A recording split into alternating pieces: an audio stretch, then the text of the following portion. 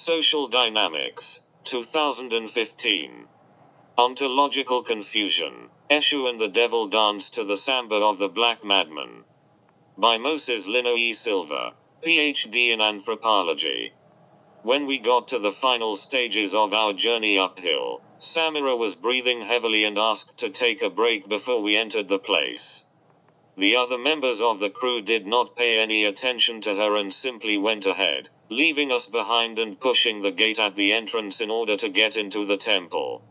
It opened without much resistance, but the crew suddenly stalled. Right behind the open gate, we could see someone dressed in a fluffy red skirt, with a lit cigarette between her lips, and holding a glass of red wine in her left hand.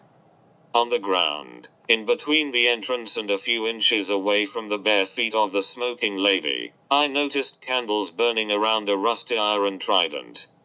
Settlement of Eshu, told me Samira, murmuring into my ears. How can I help you folks, said the lady in red.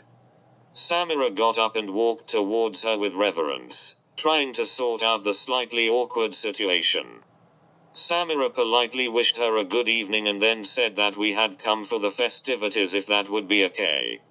A nerve-wracking pause followed. Moments later we heard, "More souls for the party," proclaimed the young lady, raising her glass in toast and immediately falling down onto her knees, while emitting a deep laugh.